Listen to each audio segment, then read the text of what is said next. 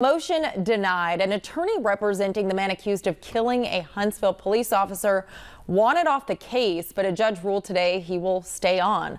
Juan Laws is accused of shooting and killing Officer Garrett Crumby last year and seriously injuring Officer Albert Morin.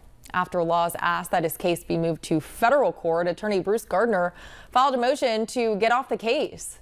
Gardner is working alongside defense attorney Larry Marsili as his second chair in the case. He says he wanted to make the court aware he was appointed. As for what Gardner has to say about all this. He's facing a capital murder charge and probably ultimately looking at a death sentence potentially. And, you know, he's probably getting nervous as he sits there. There's nothing to do in that jail cell all day but worry.